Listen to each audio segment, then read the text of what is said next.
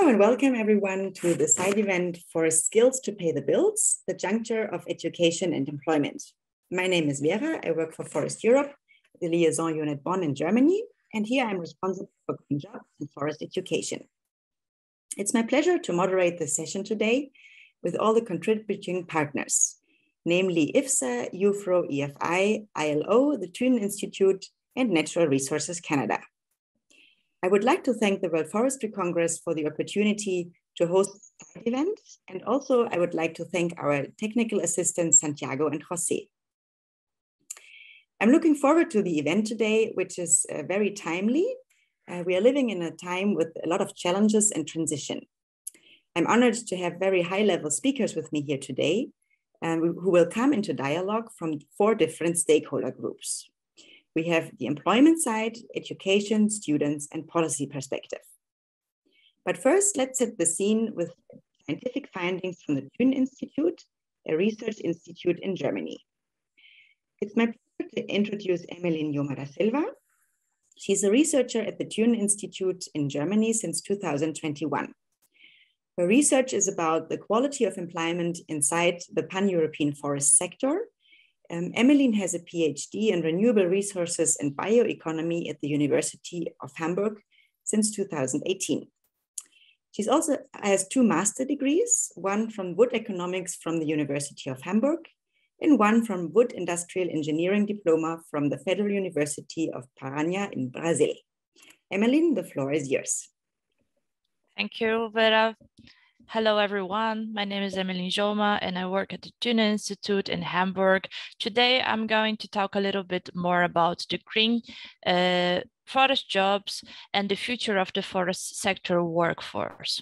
So at first, I'm going to explain what are green jobs and talk a little bit about the terminologies. And then we are going to see a little bit about the size and characteristics of the forest sector workforce inside the pan-European region and talk about the job quality that this forest sector workforce is facing. At the end, I will just summary a little bit about the trends and challenges and opportunities we are going to face in the near future. So green jobs are defined by the International Labour Organization as jobs that contribute to preserving or restoring environmental quality, protect ecosystems and biodiversity, and decarbonize the economy, and reduce energy, material, and water consumption. So in other words, avoid waste pollution. But the most important and a highlight of this definition is that green jobs are decent jobs. They must be decent jobs. And what are decent jobs? So more precisely, decent jobs are jobs that are productive, provide adequate incomes and social protection, respect the rights of workers, and give them a say in decisions that will affect their lives. The green forest jobs are the green jobs inside the forest economies, and they are described by the Food and Agriculture Organization as jobs that complies with the principles of sustainable forest management, contributes to the green economy, and are involved in the manufacture of forest products or in the performance of forest services. And what is the forest sector? So the forest sector can be possibly divided into 2 thematic sectors. We have the first one, the traditional one, which are these economic activities you can see in the left side of the screen, named by the International Standard Industrial Classification, or in courts, ISIC. And we have then forestry and logging, manufacturing of wood products and paper products, manufacture of furniture and printing.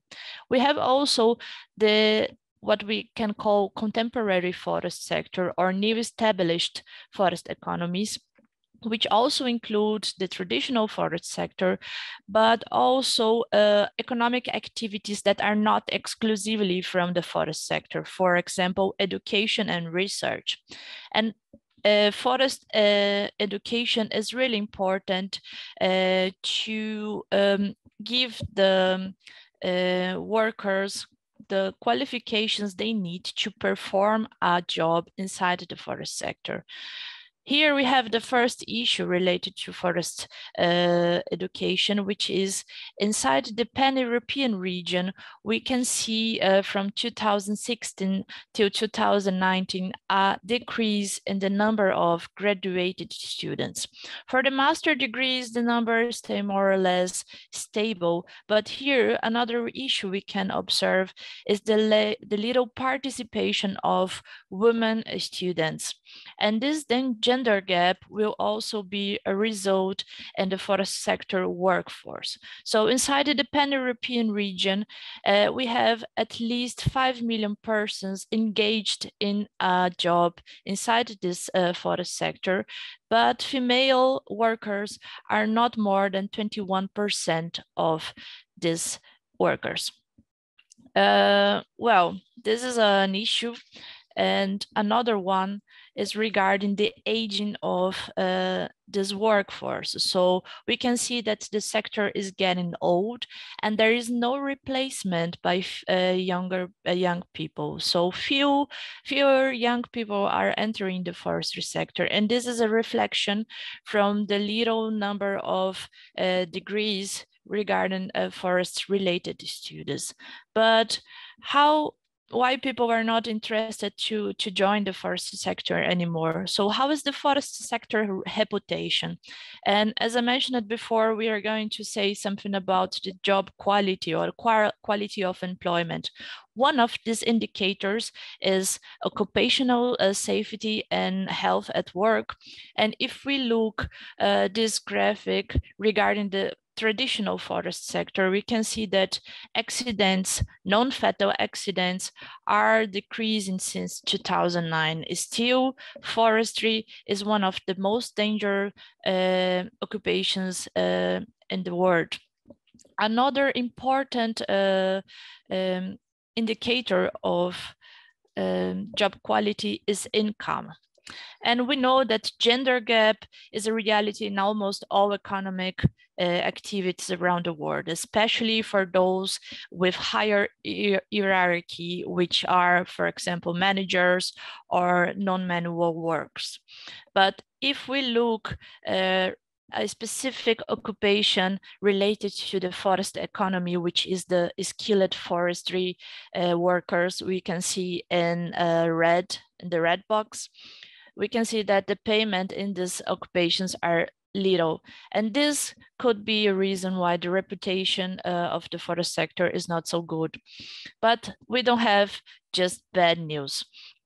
Here we have also the opportunity to avoid labor shortage, and the forest sector should then adapt to the modern society needs, investing in, for example, education and improving the green skills to adapt to this new society. Also, the stimulation of contemporary of this new established forest sector is really important. So to see a few, we have already economic activities related to forests and the woodland cemetery or adventure parkers, but we have also some psychological therapies and children education inside foresters. And these are the big challenges to create new green jobs in the forest sector.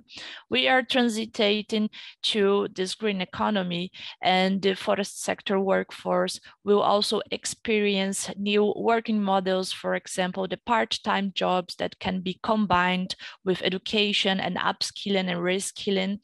And we have also the hybrid variety of working, and mechanization and technological development will play an important role in create green jobs to create better conditions for the forest sector workforce. So summarizing again, we have here some issues which are related to the gender gap. So we need to incentivize more women and young people to engage to the forest sector. And how we can do this? We can do this, keeping improving working condition through the technological development. We can also alleviate the pay gap between men and women. And for sure, we can stimulate the creation of new ways to obtain benefits from forestry, not just financial, but in a way that society get the best from forests. But the most important here is to invest in forest education and training. We need to create programs to reskill and requalify our current forest sector workforce to provide them the skills of the future and also ensure opportunities for this forest sector workforce of the future. That was my short presentation. Thank you very much, and I will be glad to answer your questions. Very much, Emilin. Thank you for giving us insight into the situation in the green forest jobs in Europe or in the pan-European region. And the report, the Thünen Institute, will be published this summer. So I'm inviting you all to stay tuned on the Thünen Institute website. I did not mention in the beginning that we are recording this meeting, and we will also publish it later. So just that you are all aware of this situation. We are coming now to our next part of this session. Here we will have 4 panelists coming into dialogue with each other, and we will frame the dialogues by little videos which were prepared by the IUFRO-IFSA UFRO project. I would like to first introduce our speakers. We have Sandra Rodríguez. She is a professor at the University in Chihuahua in Mexico. And she's also the coordinator of the IUFRO-IFSA task force on forest education. She holds a Ph.D. in environmental sciences in the forest management from Oklahoma State University. And her dissertation was awarded with the UFRO Outstanding Doctoral Research Award in 2014. She has over 15 years of international experiences in forest management and social aspects in forestry. Sandra will be responsible for the educational perspective today. Then we have Waltteri Katajamaki. He works at the International Labour Office in Geneva since 2013. He's currently a technical officer in rural economy with a specific emphasis on forestry sector. Waltteri has over a decade of international experiences, mostly focusing on rural economics. He has experiences from the Finnish Foreign Ministry and several organizations in Europe and Latin America. And he holds a degree from the University of Helsinki as well as the University of Liverpool. Welcome, Waltteri, who will be representing the employment today. For the students' side, we have Isabelle Claire de la Paz. She's a junior student of Bachelor of Science in Forestry at the University in the Philippines, specializing in urban forestry. Currently, she serves as the International Councilor of the International Forestry Students Association, IFSA. She is the Vice President of the Association of Filipino Forestry Students and a Communications and Outreach Program team volunteer in the Youth and Landscape Initiative. Isabelle is a scholar of the Department of Science and Technologies in the Philippines and is a recipient of the Forest Student Professional Development Award. Welcome, Isabelle, presenting the students today. Last but not least, we've got Maureen Whelan. Maureen is a manager of international affairs for the Canadian Forest Service of Natural Resources Canada. She has worked over 25 years in a variety of roles, including communication, strategic project programs delivery, and multilateral engagement. Maureen will introduce the policy perspective today. A huge variety of our panel today. And we will start with a short video, which was, as I said, produced by the IUFRO-IFSA UFRO project, Green Jobs, the Future of Employment in the Forest Sector. Santiago, please share the first video.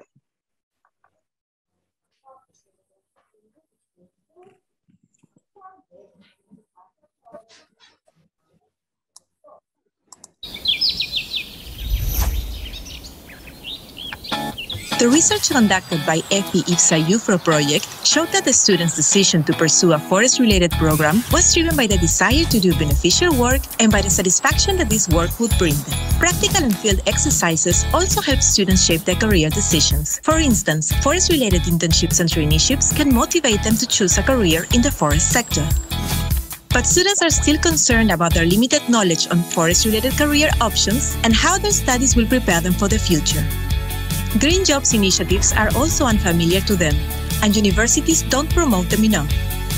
However, the demand for university graduates with forest-related degrees has been on the rise, and internships and traineeships help the employers prepare the graduates for permanent positions.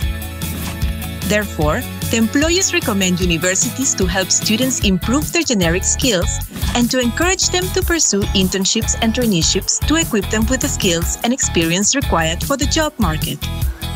Universities should also request for feedback from the employers on the performance of graduates, and they should form partnerships to better understand each stakeholder's needs and meet their expectations.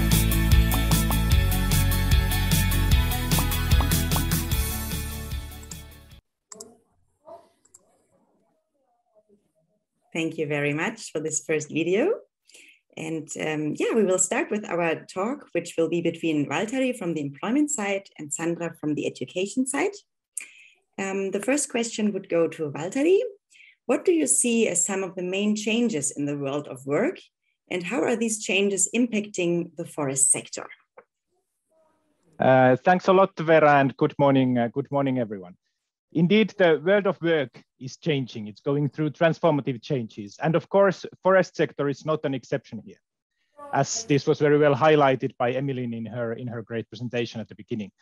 Work in the sector is experiencing changes driven by megatrends such as globalization, demographic shifts, technological developments, and climate change. And these impact on various aspects of work systems and environments.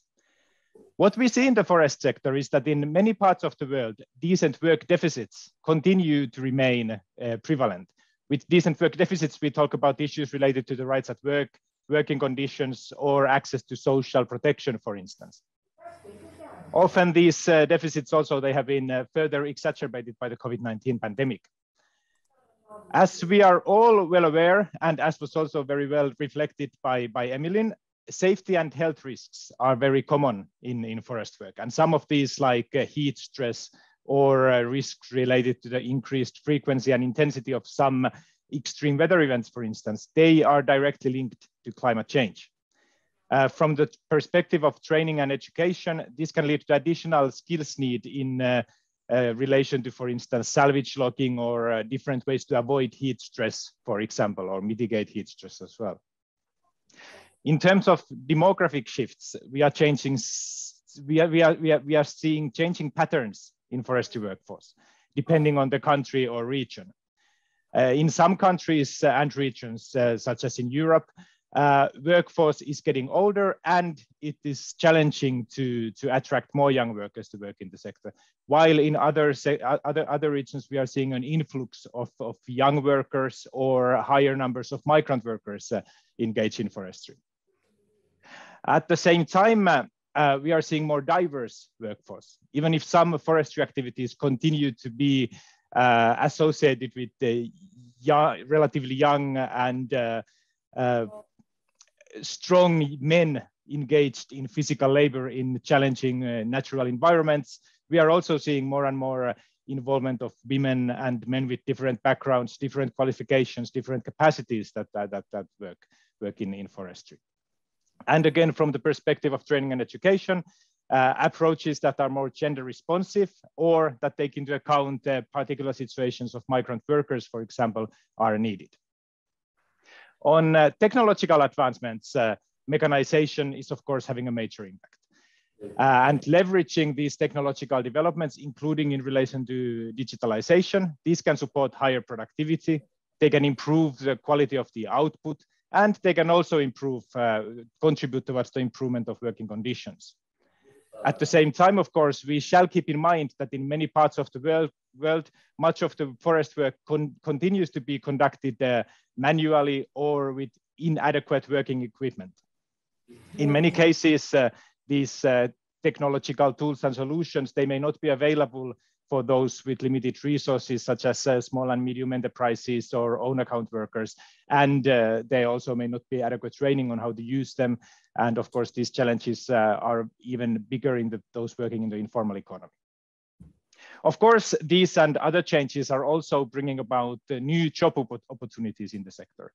While it is likely that some more traditional forestry jobs will disappear or transform, there will also be many new opportunities in forest-related products and supply chains, including in areas such as circular economy, bioeconomy, reforestation and afforestation, wood-based construction, and forest-based leisure and ecotourism, among others. If these are aligned with the Just Transition framework, which takes into consideration both environmental objectives on the one hand and decent work objectives on the other, then they constitute a real possibility to contribute towards sustainable development and low carbon and resource efficient economy.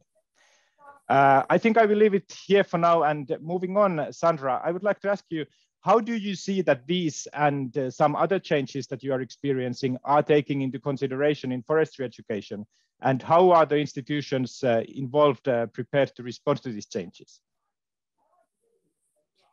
Thank you. Should I move it? Thank you. Okay. Distinguished audiences, thank you very much for your for you being present here in this important side event, and thank you, Vera, for inviting me to participate in the name of the professors.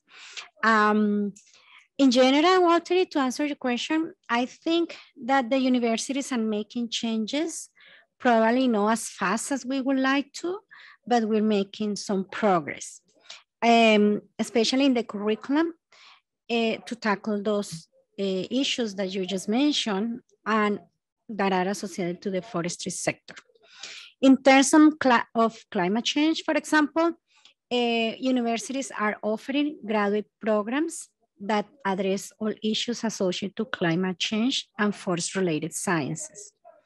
This implies, of course, that universities are investing on laboratories and infrastructure to make the programs a little bit more interdisciplinary. And of course, this is, there are differences among the countries and among the regions, of course. And also, one important thing is that these changes are being done at the graduate level. At the undergraduate level, we still need to work a little bit more and invest more to tackle this issue of climate change. In terms of demographics, and I'm going to speak based on the data that we collect from the Global Survey on Forest Education that was conducted by IUFRO, FAO, and ITTO 2020-2021. The survey interviewed professionals, professors, and students. And the general perception is that gender is not considered a limitation to find a job or the kind of job for what professionals are hired for. However, around 30% of the students perceive gender as a factor that might affect employability. This result, according to my assessment, is telling us that students don't have a clear picture of the current job market. And that perhaps is caused because the lack of opportunities for students to engage in part-time jobs and internships in the industry sector and other sectors. Enrollment for women in forest program is on the rise, as you actually mentioned. And of course, we have to be careful on data because as Emilin mentioned, in some parts of the world, enrollment is decreasing, but in some other parts of the world, it's on the rise. And from my personal experience working in 2 countries, I have seen the active participation of women in the forest sector, and also working with IFSA students. I have had the privilege to have worked with women students who are very eager to attend all the demands of from the students. In terms of the technology, again, referring to the global survey, digital readiness varies among regions. For example, Europe and North America report the good use of technology tools for education. This perception is also followed by Latin American and the Caribbean region. However, Asia and Africa reported a limited use of technology in forest education. And again, there are differences among countries and within the regions. The use of geographical information systems, tools for communications, and tools for publications of documents are the ones that are the most used. And ironically, the tools for field and mill operations were the less used. As you mentioned, Waltteri, in so many countries, we still rely on main power to actually do some timber harvesting operations. That's unfortunately. The respondents of the survey also indicate that new technological solutions are needed, in particular those related to the media. Of course, the pandemic showed us that the use of technology will help us professors, for example, in my case, to continue activities on education. However, we heavily relied on big companies for those technological tools, such as Google, Zooms, WebEx, and all those platforms that allow us to have our online massive classes. There's 1 minute left, please. In 2021, Google canceled the free service. And it was a challenge for some universities because they couldn't provide us with the technological tools anymore. So that means that universities need to invest more in technology to be self-sustained. And thank you. Thank you, Vera. So, and also reflecting on this conversation, I would like to ask Waltteri that one of our challenges, or the challenge of the forest sector, is to ensure that it continues to attract workforce in the future as well. How do you see that the sector could attract more young people to work in the forest? Thanks, Sandra, and I will respond to that very quickly, considering the time as well. And I think you actually mentioned quite a few very important points in this regard already in your presentation here. First of all, I see this as more generally a challenge for rural sectors, more in general, in many countries and regions. Not specific to forestry always. Of course, there are some aspects that are very specific, but not always. So the sector needs to be able to demonstrate that it offers productive and meaningful jobs and career paths as well. Attractive opportunities in terms of wages and benefits, of course, in terms of working conditions, in terms of safety, among others. So it needs to be able to demonstrate this. And as you highlighted very well, Sandra, it needs to be able to take into consideration the specific needs of groups such as women and migrant workers and other groups as well. So access to quality education, apprenticeships, skills certification, all these are very important points. I also agree with you, Sandra, that this is very much, of course, linked to the national contexts as well. As I mentioned earlier, in some countries, it's quite difficult to attract young people, but then in others, we may see a little bit of a challenge of having more and more young people in rural areas willing to take almost any job that is available because there are very limited opportunities.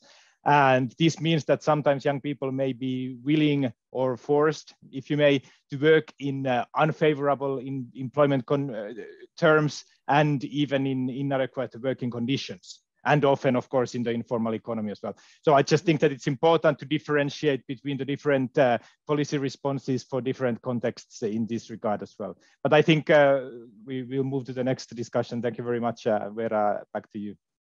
Thank you, Waltteri. Thank you very much, Waltteri and Sandra. This was a great start, and we see that there's a lot of need for dialogue here. Thank you very much for sharing the changes and influences you see from both sides in the forest sector. Let's go directly to our second video, and Santiago, please show the second video.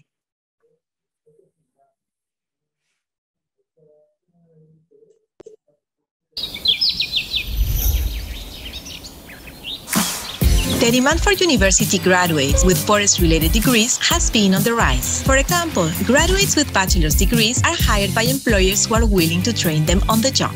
Furthermore, the scope of many organizations has been expanding in the last decade, hence the changes in skills that employers look for in graduates. On the one hand, forest economics, forest management and planning, and environmental protection are at the top 3 subject-specific skills considered essential by forest-related employers. On the other hand, the top 3 generic skills required by the employers are communication, problem-solving, and creativity, according to the research conducted by the joint EFI-IFSA IUFRO project. To help students improve the skills needed for their future jobs, IFSA launched a 3 e-learning platform, which consists of courses on soft skills and forestry. Students can also find information about different careers in forestry, links to other useful online courses, and material from past IFSA delegations. Internships and traineeships can also help students shape their careers in green jobs. Moreover, they will allow graduates to show the employers what they have learned at university, making it easier for the employers to evaluate their ability to fit in the organization.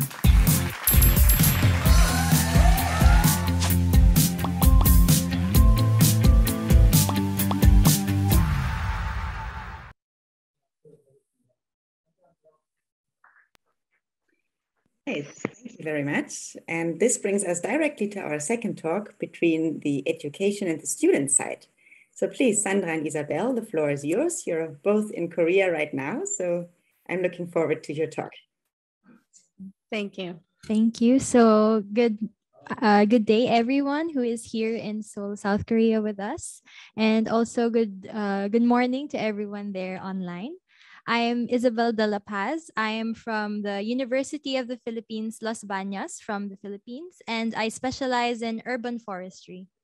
And as mentioned earlier in Emilin's presentation, urban forestry is part of contemporary forestry, and similar to traditional forestry, we also require to go outside and survey trees and and assess the risks that urban trees may have to the citizens that are nearby them.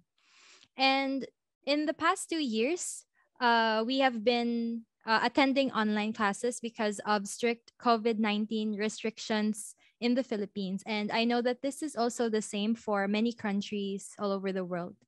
And personally, my experience in online classes is that I feel like my knowledge is confined to only theories. I can learn these theories through books, through modules, and through lectures, but I generally lack on-ground experiences and how to apply these concepts. And as mentioned earlier by Sandra, most students in the Philippines and other countries do not have access to technologies and the internet, which is why they have limited knowledge on forestry-related knowledge and skills. So this is why they tend to leave university and work in full-time jobs instead. And I know and I acknowledge that COVID-19 protocols are different in each country, as mentioned earlier. And practical experience and on-ground experiences are very important because it enables students to immerse in real-life applications of forestry. And which is why, due to the pandemic, I feel like most students, including me, lack practical experience and we lack competence in our professional careers in the future, which is why I would like to ask Ms. Sandra, how are universities preparing to compensate for students' lack of practical experience in the field? Thank you, Isabella. Of course, for us, it's pity not to be able to go to the field because of the pandemic. But I think we, as a universities, might need to organize remedial programs, summer trainings, and accelerated educational programs that will compensate students from the lack of practical experience. Of course, this requires investment and a big effort from the university administrators, professors, and of course from the students. Some universities, according to my experience, have field practices at the end of the program. Let's say that at the end of the third year or fourth year, they have kind of like integrated practices. So they can train on soil forest, dendrology, ecology in just once at a time. They don't have to go class by class to the field. And I think that that will be a good modification of the programs that don't have this kind of a practical field. So students who were impacted during 2020 to 2021 will be able to practice what they learned online. However, unfortunately, we will have a great number of students who graduated during that period of time, and they might not have the time to catch up. So therefore, I think that universities will offer and coordinate with employers to provide some training for those students who were affected during COVID-19. That's my short answer, because I'm not very sure what we are doing. We are still recovering from COVID-19. And of course, I know we as professors and university members are working really hard to tackle this issue of field practices. I also have a question for you. I'm a professor, I should answer questions, right?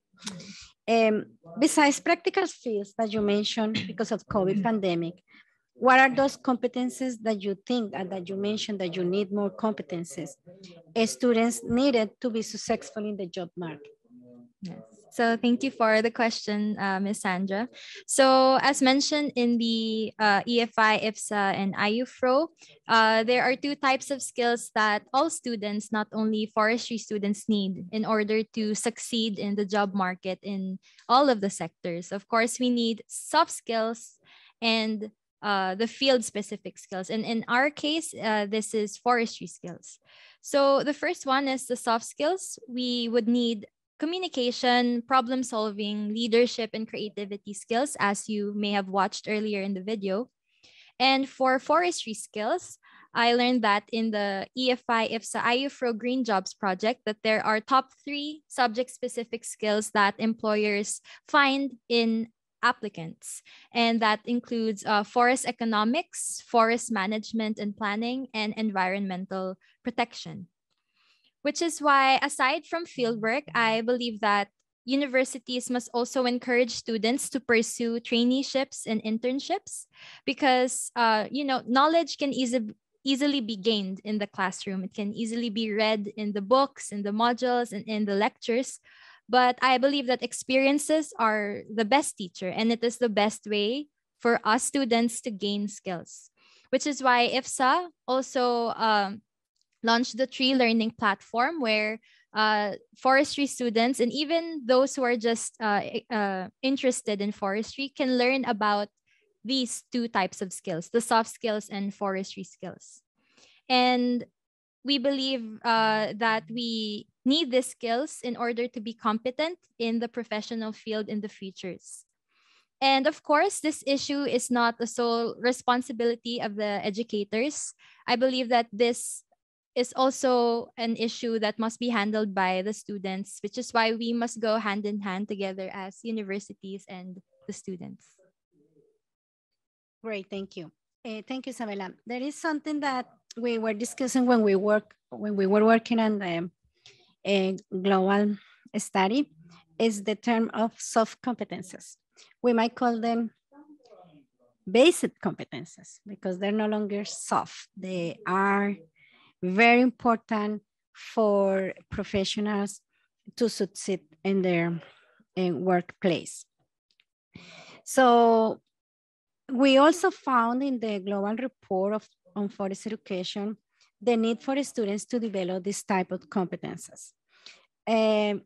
Those basic competences are part of the long life learning process of any person.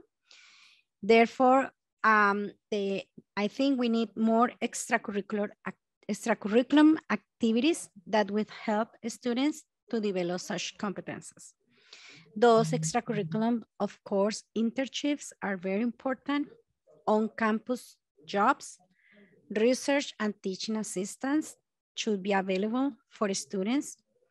And in addition, workshops and webinars with experts from those fields to facilitate students the knowledge and the learning and practices of the competences. I also think that fostering students' organizations in the universities is a good way for students to develop such competences, such leadership that it was mentioned, administration, communication, problem solving, and time management. That we lack of that, even me personally. I think those extracurricular activities are very important in the forest programs.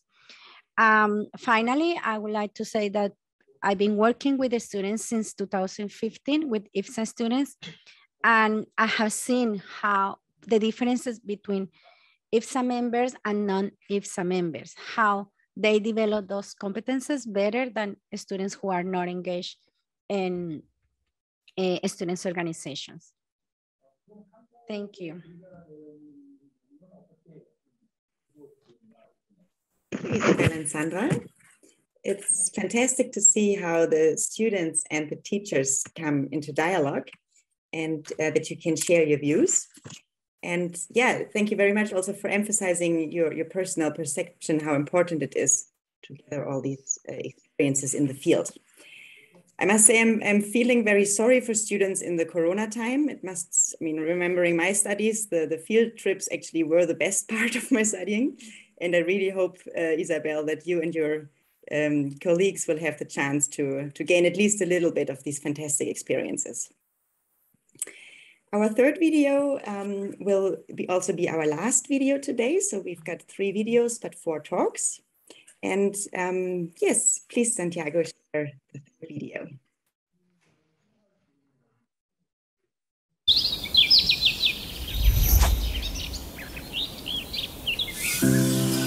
Our societies increasingly value environmental services, and the demand for sustainable wood-based products is growing as scientific and technological advancements continue. This has led to a rise in forest-related employment, especially ecotourism. There is a general trend towards upskilling and a growing number of workers with tertiary education in the whole forestry workforce. Moreover, the demand for university graduates with forest-related degrees has been on the rise in the last decade. Student enrollment numbers are fluctuating, with an increase in some countries like Brazil, China, and Indonesia, and a decline in others like Finland. There is also a shift from classical forestry programs to environment and conservation-related ones in countries like the USA. In a nutshell, green jobs transform occupational profiles and workforce composition. Besides, they can also contribute to the creation of new forest-related employment opportunities. Yet students not only have little knowledge about green job initiatives, but also do not feel sufficiently prepared by universities to take up these jobs. Therefore, to secure a skilled workforce in the forest-related employment, including green jobs, policymakers need to create spaces for discussion on how to raise awareness among students about forest-related careers and study options.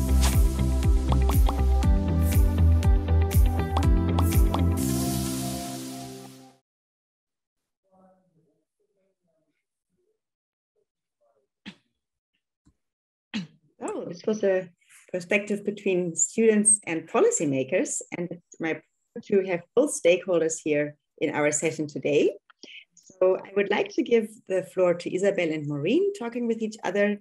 And yeah, please, Isabelle, the floor is yours. So hello again, everyone who is in here personally in South Korea, and to those who are in our Zoom. So like I mentioned earlier, some Filipinos do not have access to internships and traineeships both on national and international level. But at the same time, many Filipinos in my country, and also this might be the same for students from other countries, they are financially capable of taking their internships abroad and in their own countries. And I'm also very fortunate to be here in the World Forestry Congress speaking in this session, and at the same time play an integral role in IFSA as their internal counselor. During my term as internal counselor, I've gained many generic and even forestry specific knowledge and skills that I know I will use when I become a professional in the forestry sector. And at the same time, I've been able to network with different organizations, both locally and internationally, and yes, attend conferences as well. And I would like to acknowledge that many Filipinos and many people around the world are in the lower income class. And in the case of the Philippines, 99% of the Filipinos are poor, or they are in the lower income class. And most people I know want to have the same opportunity as I have. And they also want to thrive in the field of forestry as students, but they are financially incapable of doing so. Which is why my question to Ms. Marine is, how can policymakers support opportunities for students in developing their generic and forestry-related skills in the local and international arenas? Thanks very much, Isabelle, and good morning, afternoon, and evening to participants in this session. I'm going to speak from my personal perspective. I work for the federal government of Canada with Natural Resources Canada, so I can speak to some of my experiences in dealing with some of the challenges that you've laid out. My organization has a really interesting approach called the Policy Analyst Recruitment Program, because, you know, making policy, policy making is not always the most exciting thing in the world, but it's very important. So we have this program where we bring in master's level students, and we do that through recruitment programs with universities. And every year we have intake of what we call PARDs, and these, you apply, you go through the program, and you identify which sector you're interested in working in. And in our department, we have mining, we have energy, we have forestry, we have remote sensing. So there's a lot of different options. So when somebody is hired, and they're generally new graduates, they're hired as a permanent employee. So that, first of all, is really impressive. And then they're hired at what we call an EC3 level, which is a nice level. It's an entry level. Then they'd spend a year in one sector, they graduate up, and then they move to another sector and graduate up. So at the end of their, the third year, they have a really broad sense of the landscape in terms of, what are the policy requirements to work in different natural resource sectors. So it's a really good learning experience. And they become very specialized in policy, but they have a lot of different inputs, and they have a different perspective, which is really important. And when you talk about soft competencies and how we can bridge the divide, I'm just going to give you some advice from my personal experience, that one of the best skills, the essential skills you have when you graduate is to be a good communicator. You can have all the best knowledge in the world, but if you cannot communicate it efficiently, succinctly, and be able to take information from a variety of different opinions and perspectives, it's not going to, you'll probably struggle. And I think that's really one of the things that all schools need to emphasize more, is to teach people to write and to be really effective communicators, because that's what's going to take you through. And I'm just going to say one more thing. And I know it's been brought up that not all countries have equal access to the internet, and COVID has taught us, it's provided a lot of challenges, but it has provided some opportunities. And I think I look at us here, this wouldn't have been possible. We wouldn't have dreamt about it 5 or 6 years ago.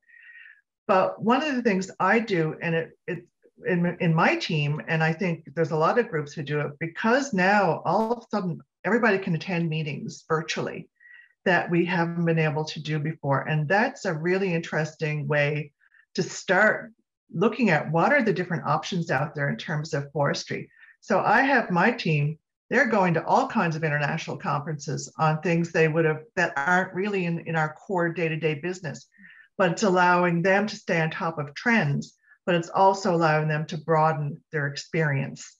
And I don't think we're ever going to go back to a completely in-person world. I think hybrid is probably the way of the future. So I think, you know, students can really broaden their horizons and attend some of these different sessions. Now, I have a question for you. As a student, what do you see as the biggest barriers to gaining employment in the forest sector? So thank you, Maureen. And yes, as mentioned earlier, many students, including me, we feel like we lack on-ground experiences. And this includes like we lack the competence to apply for forestry-related jobs. This is especially true since the start of the pandemic, because like I mentioned earlier, we did not have enough access to face-to-face classes or in-person classes. And aside from the lack of competence for forestry-related jobs, we also lack generic skills, which we cannot learn merely from online classes. And like I mentioned earlier, a lot of the people that I know from my university, they stopped taking classes and instead took other full-time jobs. And I believe that this issue would further lead to underemployment in the Philippines and in many countries in the world. And like you said, Ms. Maureen, that the pandemic that we're experiencing now is a crucial time, especially in education, and the forestry students are the most vulnerable because, like Vera mentioned earlier, during her time, they were able to go to a lot of places and learn forestry knowledge firsthand. But for us now, during the pandemic, we are not able to do so. So thank you. And I would like to ask my second question to Maureen. How can collaborations between the students and the policymakers be enhanced to raise awareness on the significance of forest-related careers and study options? Thanks for your answer and for the second question, Isabelle. I mean, at the risk of repeating myself, I'm just going to say, I think we all have to be a little bit, move outside our comfort zone and look for different opportunities and be bold. You know, I think there's a lot of, you know, you see job advertisements out there, and some of the organizations have such complex hiring processes, especially government and intergovernmental organizations. And I received numerous CVs that are just, you know, they just arrived. There's no connection with the person. But, you know, when people call me, and I'm not encouraging everybody to call everybody, but every now and then, if you get a text or a call or something that make a connection and somebody really says, I really want to work in your organization, I really want to work in your field, that generates a relationship. And what we've been trying to do, at least in our very small international affairs team, we work with, you know, not with we work with, but we do have a good collaboration with IFSA. And for example, when we prepared for, I think, one of the last in-person World Forest or United Nations Forum on Forest meetings, you know, we did a webinar with them beforehand, but then also we arranged on site to have every day to have different students sit with us at the flag to help, you know, to explain, well, why we were doing certain interventions, what we were looking for, just to give that policy experience, because it can look very odd if you're not engaged in the day-to-day operations of international forest policy. And then we do a debrief after them. And another example I can point to is when we hosted the United Nations ECE conference on Committee on Forest and Forest Industry in Canada a number of years ago. When we agreed to host it, we agreed on the condition that students be involved in the panel discussions, not only as volunteers, you know, helping with registration and things like that. Those are really good networking opportunities, but it's really critical to be involved in the program delivery. And those options exist. I mean, it's you know, I would also say that, you know, the students have to go look for those. It's not always the policymakers or the employer's job to lead you to them. So I think, it's a bit of a two-way street. And I would encourage involvement in, any type of organization, and especially now in a kind of a hybrid world. I think, organizations are more open to taking on volunteers. And as you said, internships are critical. And I would also say mentoring is really important, especially if you're not getting into the field. And being able to connect with somebody who's a little bit further advanced in their career, who has the field experience.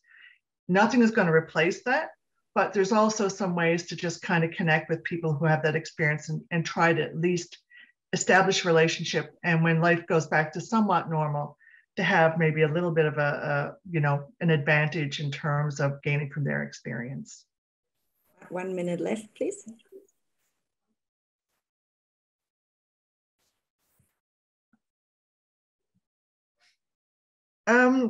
So as a student, Isabelle, what would you like to see from policymakers to enhance your ability to work in the policy realm? So thank you. Due to the time restriction, I will just speed my suggestions up. So first is the involvement of the youth and young professionals in steering committees and advisory committees. And through IFSA, we have already been doing this through external department subcommissions. We are able to serve as a liaison to other international and regional forestry organizations. And at the same time, mentorship, like Maureen mentioned earlier. And for internships and mentorship programs or traineeships, I believe that the policymakers can also help us by providing us sufficient financial and capacity support, especially for those who are in developing countries like in the Philippines. And we've been talking earlier about the hybrid meetings, which I think is the future of opportunities from now on. Through hybrid meetings, we are able to network online and broaden our experiences, our knowledge, and our skills virtually. And at the same time, we don't know when the COVID-19 pandemic will end. So hybrid meetings can definitely reduce the risk of us being infected by the virus. And this opens the opportunities to many students who are unable to fly abroad to attend conferences or meetings. So yes, I suggest that the policymakers should support forestry students in the regional and international level to have these opportunities. So thank you. Thank you, Maureen and Isabelle, for those very interesting points you make here. And I also see that this intergeneral dialogue is crucial. And also the new reality we are facing with the hybrid meetings is probably the new normal. So thank you very much for sharing these views. Let's go directly to our last talk today between Waltteri and Maureen. So between the policy and the employment side. And my first question would go to Maureen. Working in the federal government forestry organization for a long period of time, what are the major changes you have seen over your career in terms of the type of work that has been done, but also the type of skills that are necessary to do these works?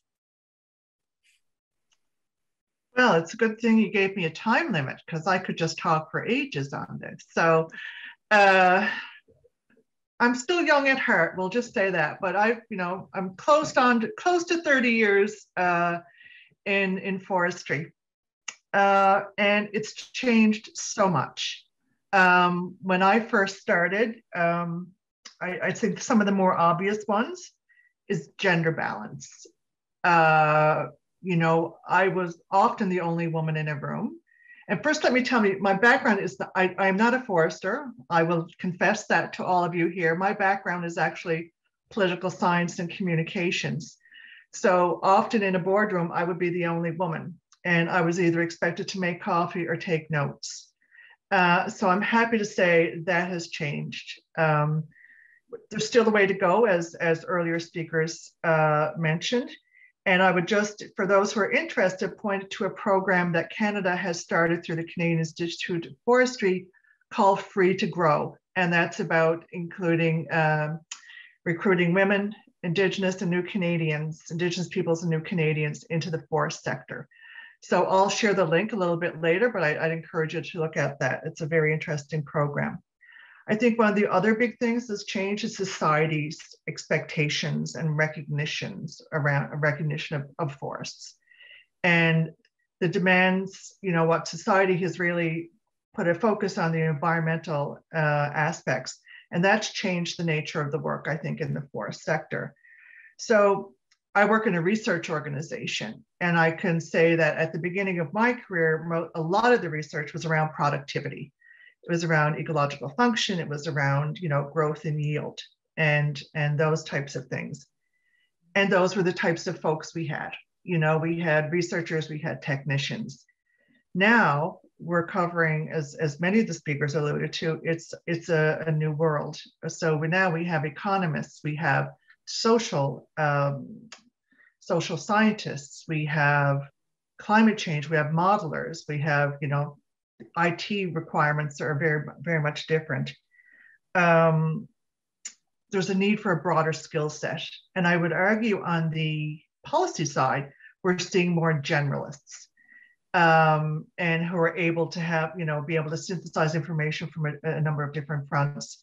And so that's really important because science policy integration is critical in advancing a lot of the achievements or the objectives of sustainable forest management. Having said that, we see the decline in forestry graduates, and that's concerning because we need that at the beginning of the value chain. The sustainability is the critical piece.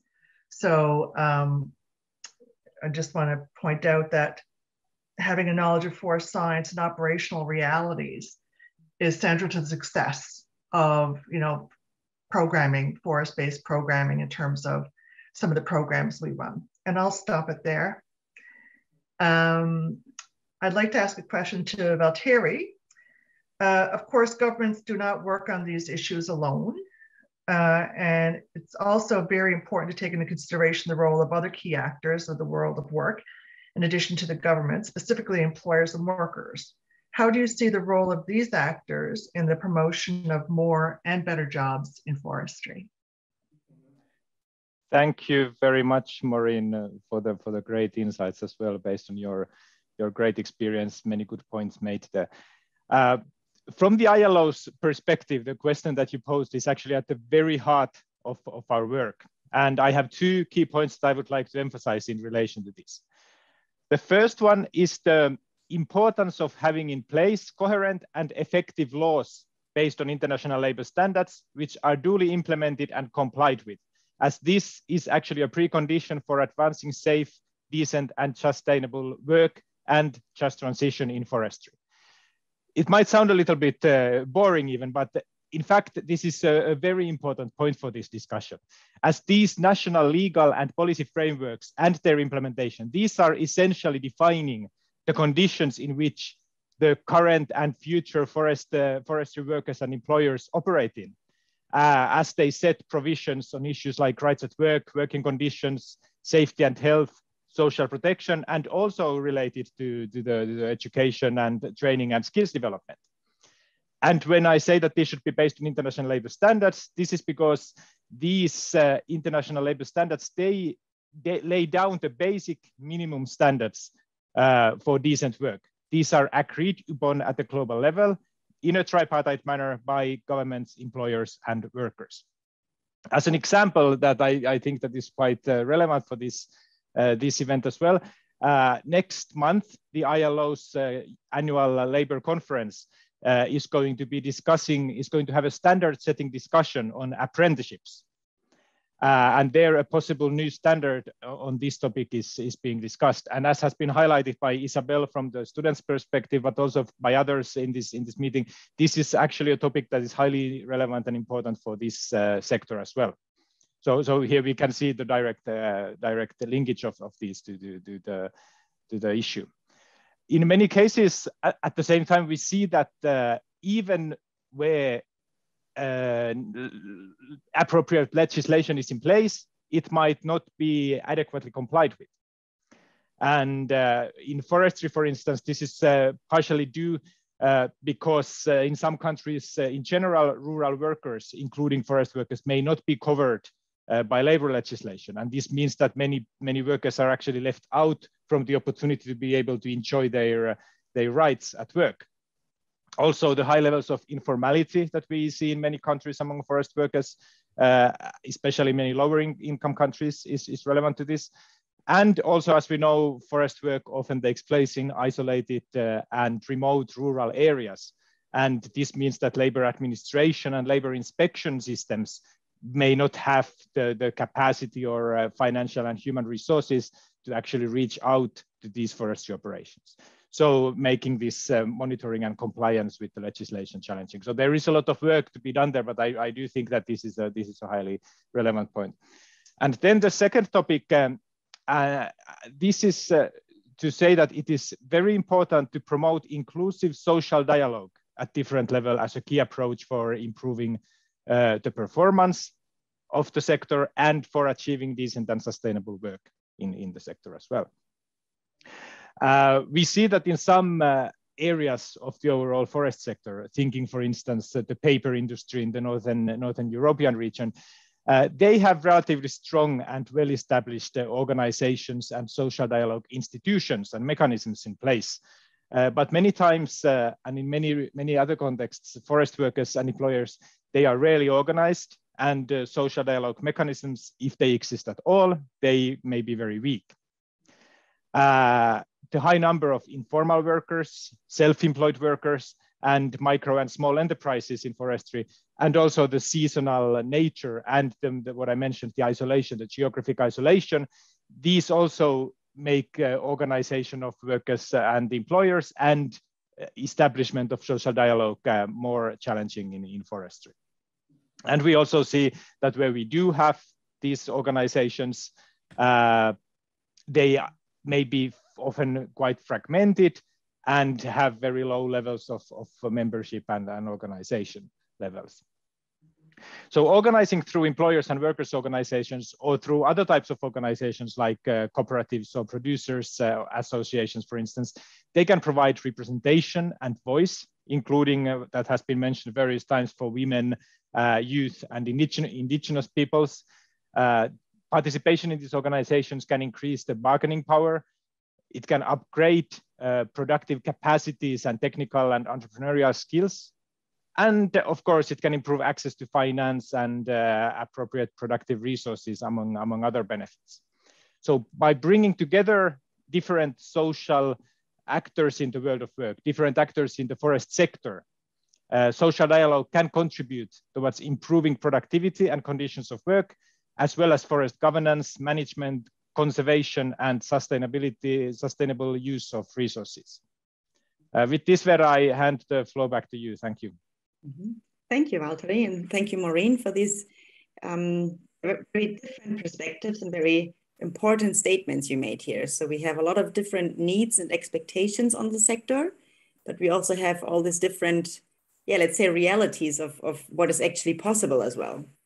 So thank you very much for this dialogue today. I would now like to open the floor for questions. We have about 10 to 12 minutes, so we should be able to cover a couple. And I'm very happy to have Simone Massaro on my side. He's our person in Korea. He's a master's student of Forest and Ecosystem Services at the University of Göttingen. And he's also the executive secretary for the International Forestry Students Association. And Simone will take care of the questions in the room in Korea. And Simone, the floor is yours. And I'm curious to see what our audience would like to hear more on. Yes, so we are ready for questions. So there is a mic there, you can see. So if you raise your hand, please go to the mic and ask your questions. Thank you. Hi, my name's David Gritton. I work with RECOF and I manage a program at RECOF, the Explore program, which is supporting researchers in Southeast Asia to do research forest landscape governance. I've got one question and 3 points. I mean, one encouragement, and I'm inspired by our colleague Forester Marie from the Philippines, is activism, that students need to be activists. And it's not just related to the topics that you're researching or working in, but also activism to create a better environment to study and also to work in. And I'm inspired by that. So thank you very much for that.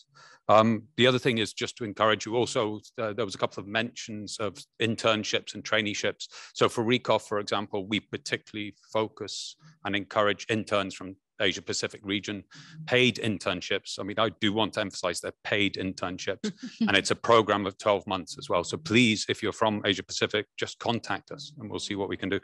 My question is linked to gender. And what I would actually like is IFSA and IUFRO actually, do you have guidelines on how universities, research institutions, but universities primarily, can support female students, address issues about harassment, for example, for students, supporting them doing field work? Because I think your findings emphasize the importance of that. And I think it will be important if you have guidelines for that. Thank you. I believe this question could be addressed to me. Thank you, David. So far, we don't have these guidelines. However, we have in IUFRO, we have a task force on gender in forestry sector. So they're working on some projects, and in the future, we might have a concrete answer to your question.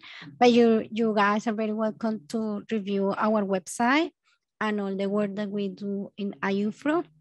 Of course, this goes back to this morning session, communication, how we communicate our results. You're very welcome to review our website, IUFRO website, and you will find the task force there. And if you need more information, I will be glad to provide that for you in short. Thank you. And if I can add here also at IPSA, we have a gender subcommission and we are actively working on an open letter on gender, where to highlight the problem and to also provide concrete suggestions. So that's really something that we are trying to do at IPSA. We really define gender as one of our priorities. And so hopefully in a few months, we are going to have this open letter and try to distribute around with universities and policymakers to give some concrete suggestions on what can be done to really include gender into the education and not only after. Yes, there is a question in the back, please. Yes, ask with the microphone. Okay, thank you so much. My name is Fola Babalala. I'm a lecturer, a researcher from University of Ilorin in Nigeria. With what we are discussing, I have a concern, a very big concern for forestry. With what is going on around the world, concerning the way most universities are changing their names. Right now, we tend to adopt more of natural resources, environmental program, and phasing out forestry, and changing the name from forestry to environment and natural resources.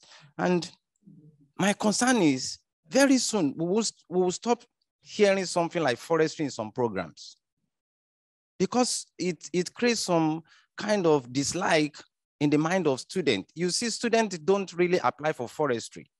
Like me, I did not apply for forestry, but I was just moved to forestry because I did not get my first choice at the university during admission.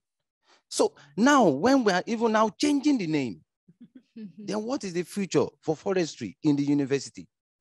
That's a big concern for me. Now, another concern is most programs are now going online, and we are complaining of practicals. Now you see programs of 1-year programs, master degree online. I can just offer European forestry from Africa, and I'll be given a certificate of European forestry and never visit a forest in Europe. And I have a certificate of European forestry in my room from Africa. How can we blend all this with respect to forestry programs all over the world? We have a very big concern, and forestry is under threat. Thank you.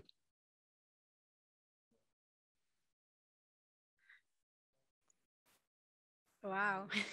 Thank you. Thank you very much for sharing this concerns you have. I mean, I didn't like hear a concrete question, but it's definitely important to state it also so clearly.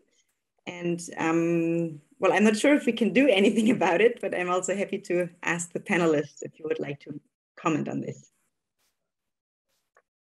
I think that the changes in name, Dr. Fola, are because of the bad reputation that forestry has, and that was presented yesterday during the forest education session. That was one of the our biggest problem, the bad reputation, because we are timber harvest oriented, and that is no longer liked by the society in general. And that is also because we don't have good knowledge on sustainable forest management since when we are little. That's why forest education is important. So therefore people will understand what is sustainable forest management, because we all know that many people around the world have their income from managing the forest, and that is a reality. And a good sustainable forest management will provide many opportunities for many people in the world. But again, we need to teach our children and future generations on the understanding of sustainable forest management. That kind of answer your question or your concern about the changes in the name. And yesterday we was discussing with some colleagues that we need to have some requirements on what is taught in forestry programs, and we need to have some standards. And I think that that conversation needs to go further. Thank you to Dr. Mika Ricola who bring that issue to us. Of course, we need some standards and to be able to deliver certificates on forestry. So we cannot deliver a certificate if you don't know, if you have not been in the forest. And those are big topics that we need to address in the future. I think that's the answer for you. I would also like to answer the question. So when I applied for university, forestry was also not my first choice. And like you, I was also just put into the forestry program as a second or third choice. But now that I am currently on my third year, I now realize the importance of being a forestry student, especially in today's generation, which is why I joined my local organization in my university and also IFSA, because I believe that it's my responsibility and other young people's responsibility to share why forestry should be the career of the future generation. And I hope that every young person here also in this room would also take that responsibility. So thank you.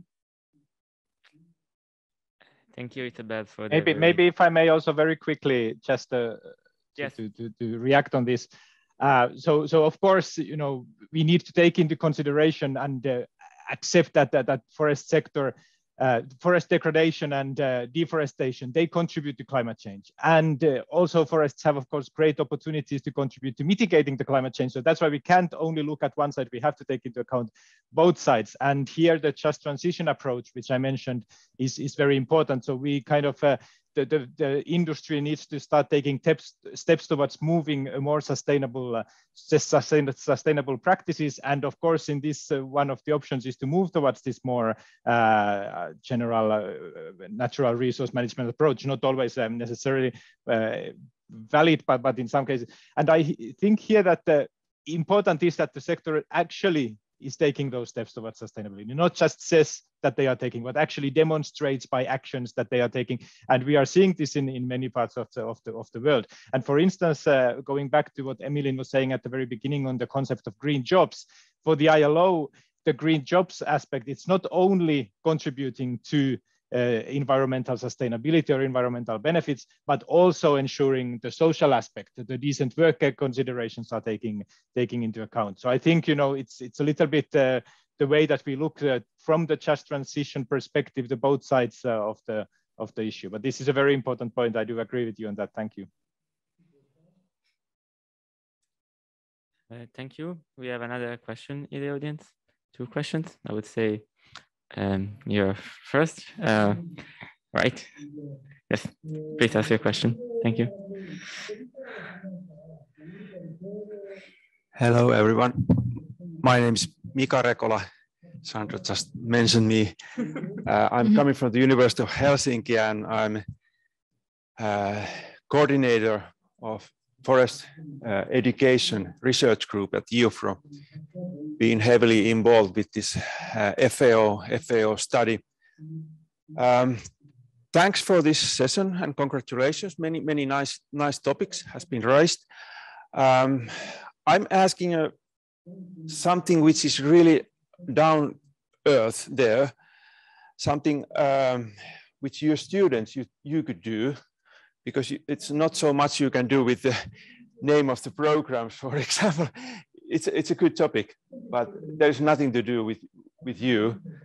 Even I have very little power for those kind of things, being as a director of the master program still.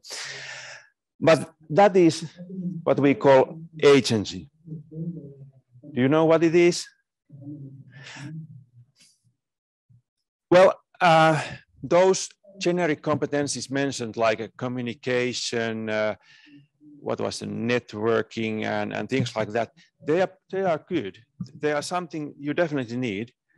But if you stay at home, you don't be active, even though you are a great communicator, you are missing your opportunities. So why I'm saying this, we have been so much stressing at many times extracurricular things, which is good, okay. But you can do a lot in a classroom. You can be active. And when teachers like myself are asking you to do something, take it as a positive thing. For example, teachers are sometimes stacked, we are all sometimes stacked in routines. We want to do them like we have used to do them. Teachers are organizing something like excursions, hope so someday after pandemic. And they are doing a lot of work to contact companies here and there. And they are in a stress. Well, I have to do everything like this. It could be that students could organize them. They could do the networking for companies and organizations. So if ever any teachers is making a proposal that why we couldn't do this together, take this as a positive thing, not something that, okay, he's asking us to do his job or her job. No, it's not that way. It would be really beneficial for you. So you can even propose for a teacher if they don't find this as an opportunity, that why couldn't we do this excursion or something special together? So this is my comment. And also my question, if you know these kind of ways to do this agency, to take the active role, please let me know. Thank you.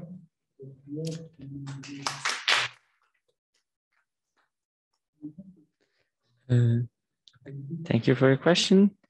Does anyone from the panel wants to answer? Or an additional comment? Otherwise, we had another question in the back.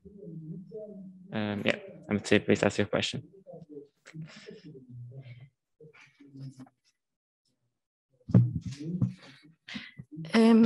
Hello, everyone. My name is Ainur Mamadova. I'm currently a postdoctoral researcher at the University of Padua. And I would like to bring back the discussion to the topic of care for students and focus on the topic of mental health. So as we know, as a young generation, we are more prone to, to experience climate and climate despair and climate anxiety. And this is specifically real for those in conservation jobs, those who go to the field and engage in field experiences. And I wonder if there are any programs or strategies that you think of or you are planning to address this issue specifically. Thank you very much.